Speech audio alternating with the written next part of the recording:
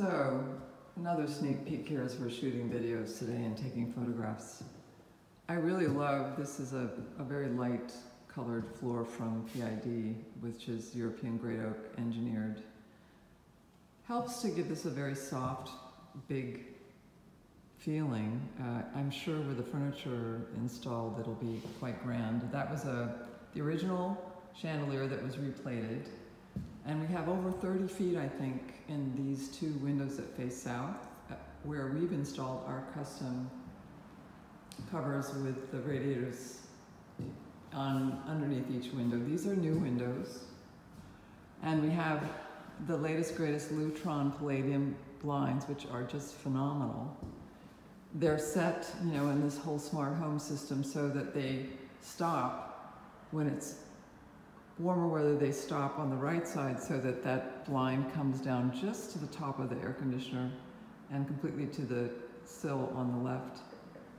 They're set for 2 different times of the year so that we don't have to worry about that. And the keypads are missing here. They're double. I'll try to do a quick close-up of the keypad so we see what that looks like in another video.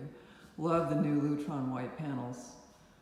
We had a switch from a hole built in to just make this family a living room television that isn't focusing on the wall and giving it, I think, the space it needs left and right of the fireplace. We completely redid this fireplace. So from the 3rd floor up to the top, which is 13 floors, what we've done is we had to build a whole new fireplace box. We've done a new hearth and surround, and the mantle is custom by me.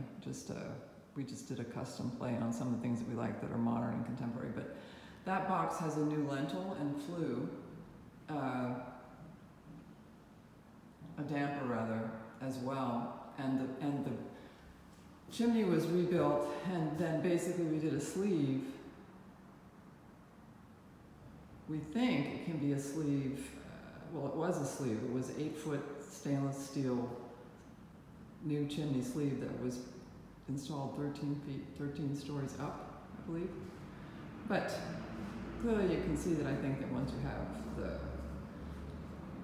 the beautiful carpeting and area rugs and dining room table is going to be quite something. So we'll say ciao for now.